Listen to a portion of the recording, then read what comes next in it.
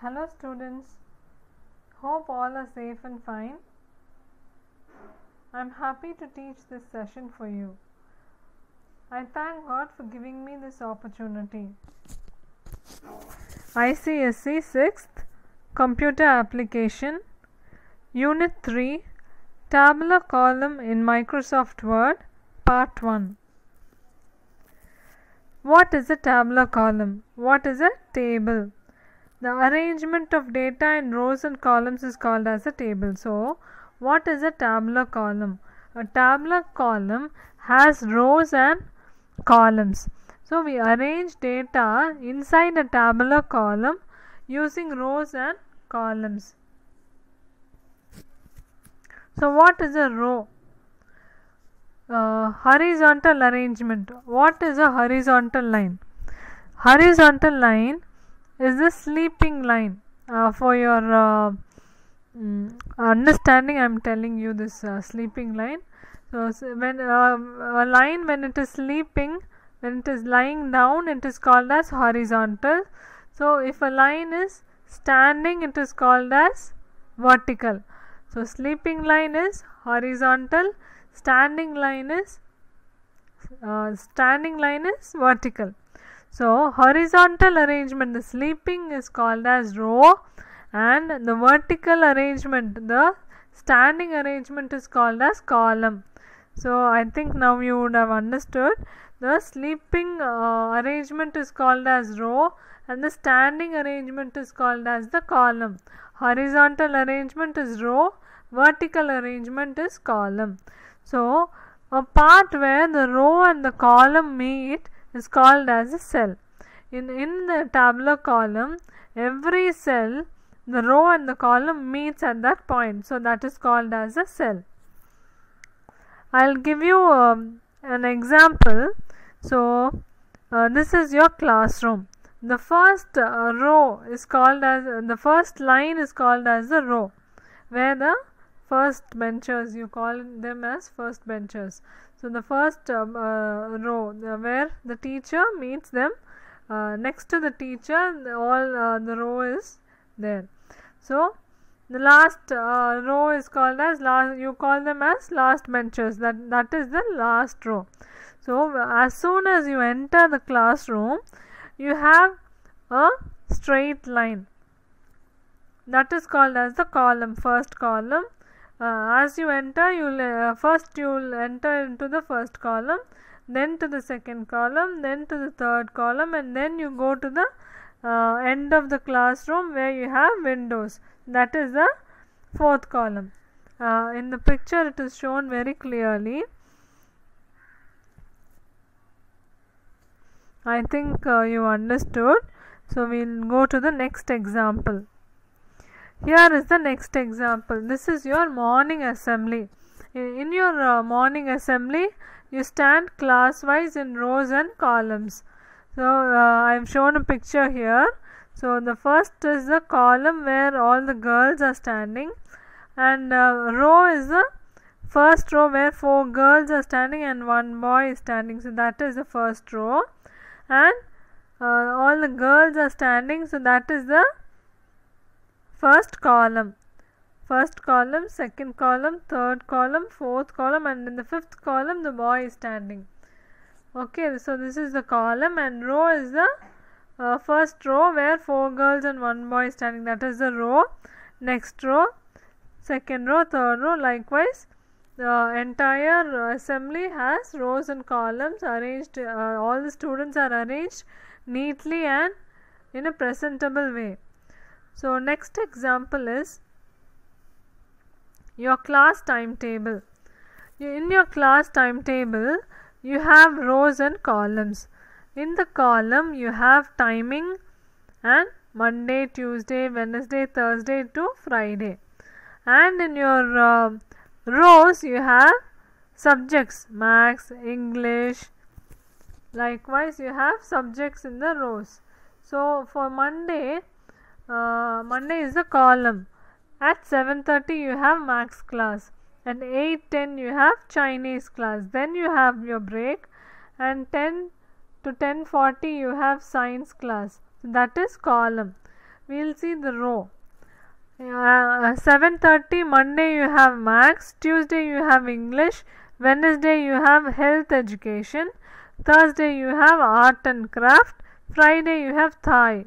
Thai is a language. So that is the row. Second row you have Monday 8:10 you have Chinese class, then you have Thai class, then you have Maths class, then again you have Chinese, and again you have Chinese. That is the row, second row. Third row is the break, and the fourth row you have Science, Chinese, Social Studies, Maths and Science again. So these are the rows, and the Monday, Tuesday, Wednesday, Thursday, Friday is each column.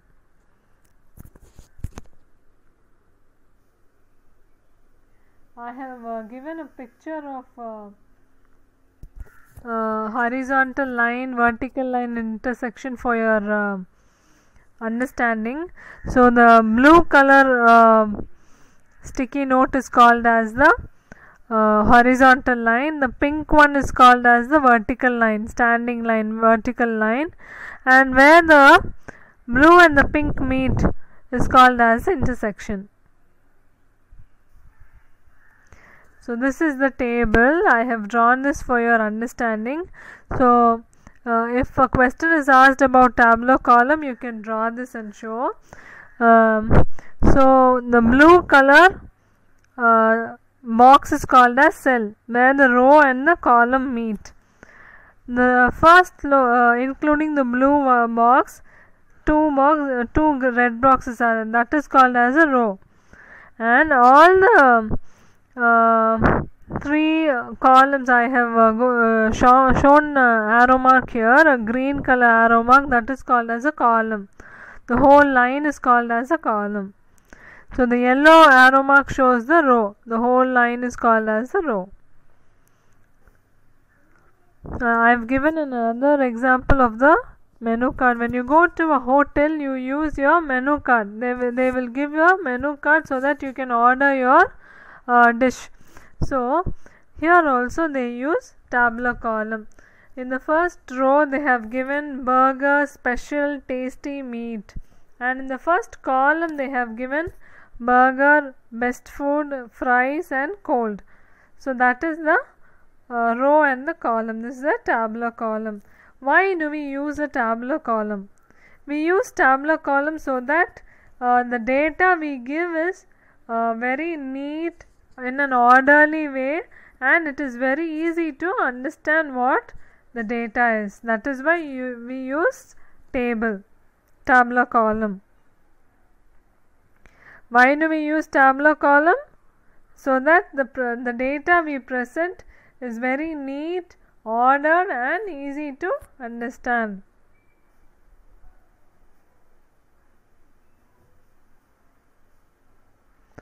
So today we learn how to create a table. So there are two methods to create a table in MS Word. What is MS Word? Everybody will be knowing what is MS Word. MS Word is Microsoft Word. It's a document where we can enter data in paragraphs or in points. You can write your homeworks in the document, Word document. So today we are going to insert a tabular column inside MS Word document. How do we do this? First method. There are two methods. So first I will teach you the first method. First is you have to click the insert option. In the top taskbar there will be a option called insert. So you have to click that box and you will get a tabular column like a table below the insert option. So click that table. You will get a drop down list and there will be small boxes everywhere. So first you click insert option, second you click on the table. Next, drag the mouse pointer to select the number of rows and columns. See, here the blue boxes are called as rows and columns and we are selecting it, dragging the mouse from the first row column and select till the how many ever rows you want, you can select. How many ever columns you want, you can select. Here I have selected 6 columns and 4 rows. After selecting it, I am clicking on the last blue color box in the corner, down corner, and I will click there. After I click the last row of the selected range of columns, then after I click it, it gets inserted. The table gets inserted in the MS Word. When you want more rows and columns, you can use the second method. So when do we use the second method? When we want many rows and columns, we can use the second method. So what are the steps for using the second method? First, click the insert on the tab. As usual, we have to go to the insert option. Then again, as usual, we have to click the table option. From the drop down list, click on insert table. So there will be a drop down list where you have to select insert table. After that, you have a dialog box will appear. When you click insert table, a dialog box will appear. In that, you have to type how many rows you want and how many columns you want. So after typing the number, if suppose you want 100 rows and 100 columns, you have to type 100 in the row box, and in the column box again you have to type 100 in that dialog box. After that, click OK. The table will be inserted in the MS Word with 100 rows and 100 columns. So that is the second method. So I have given a video, a demo video, how to create table using method 1. So we will see it.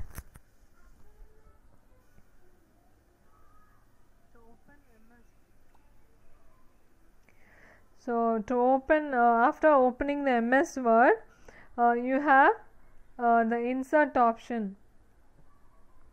So we are going to create a table now, a tabular column inside MS Word.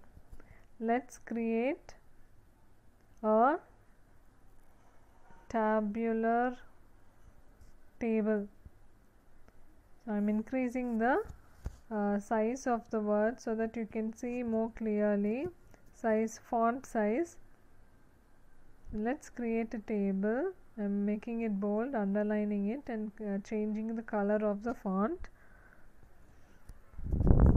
Let's create a table now. Go to insert option, select the second one, table, drag the pointer from one row to 3 columns and 3 rows. Click the last one and then give enter. Click the last box there where the pointer is there. After you click, the box will get entered. So if you want to add another row, click insert row below. So one row has been added. So if you want to add another column, again right click and insert column to right. So one more column has been added. So when you after creating the table, if you want to add also, you can add a row below and column to the right or left. You can use anything. This is the first method. So now we will see how to enter data into the tabular column.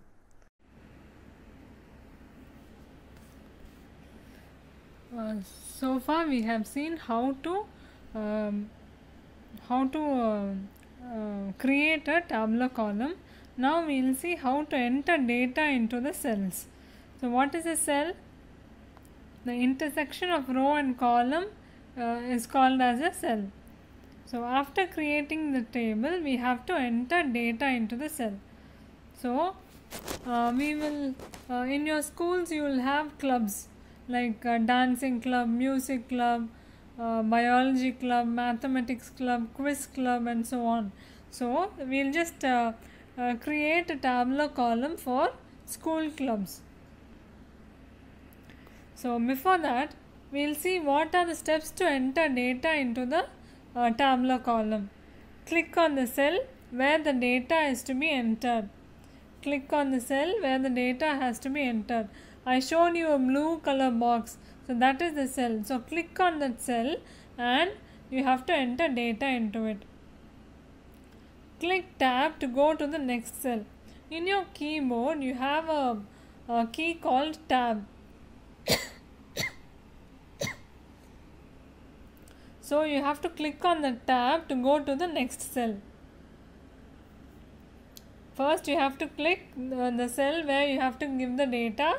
To go to the next cell you have to click tab. Click outside the table once you have finished entering the data. As soon as you type all the data into the tabular column, you have to click outside the tabular column so that all the data has been entered. So table with data.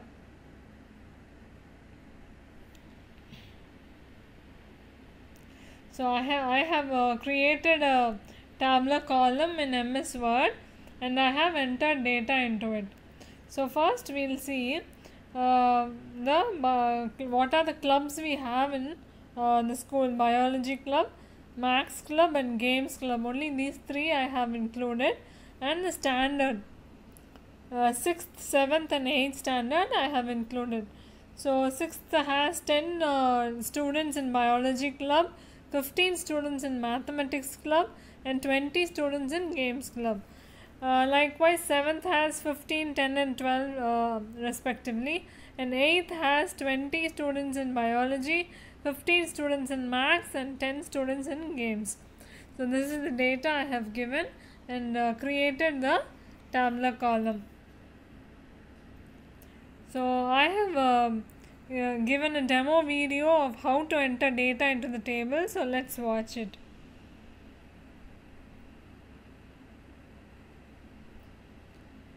So in the last class I taught you how to create, not in the last class, in the previous slides I have taught you how to create a table. Now we will see how to enter data into the table in MS Word. Let's enter data into MS Word, into a table in MS Word. So first I am clicking on the first cell and I am going to enter data into it. So we will just have a timetable: Monday, Tuesday,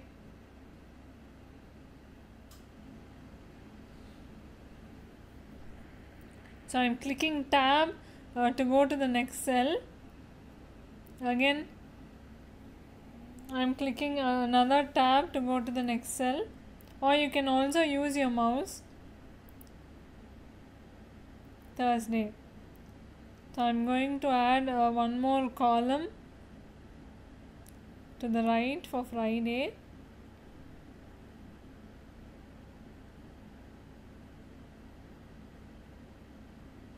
I am going to add another column in the for timing. Now, so 9 to 10 on Monday,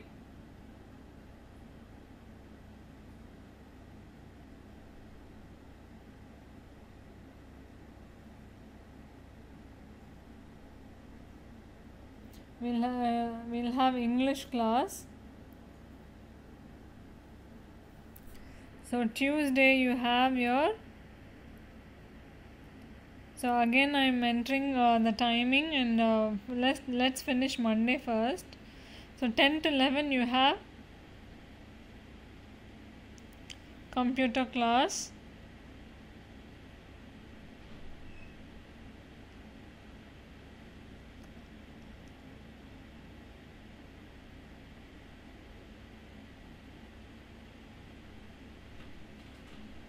You can even make the size bigger by uh, pulling the tabular column like how I am doing.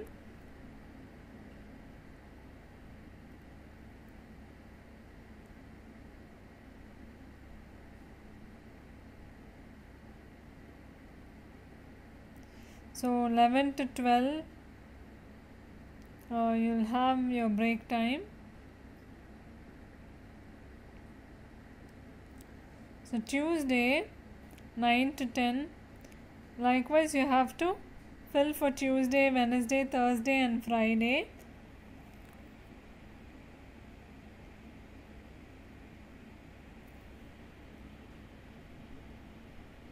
To go to the next cell, if you want to click on the cell, you can use your mouse also.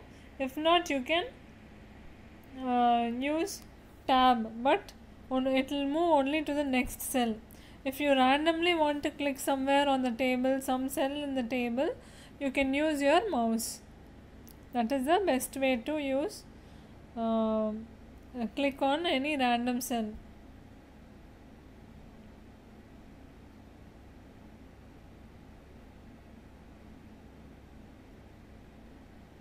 So Wednesday you will have a Tamil class, Thursday science, and Friday you will have history.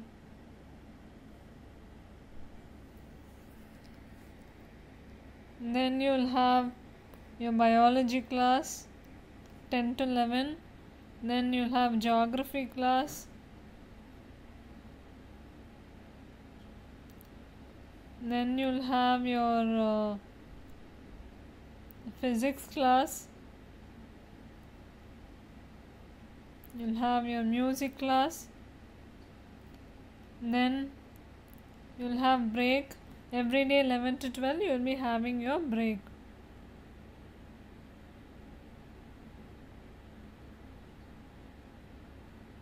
I am not arranging the tabular column, I am just showing you how to create data into the table using MS Word.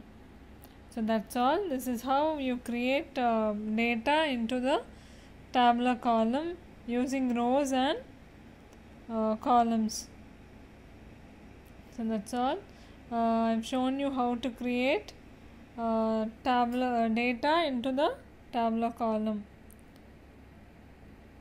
And that's all for today. I hope you had an interesting class. Just work out and see how to create a table and how to enter data into it. Have a nice day. Let's see in the next class. Thank you.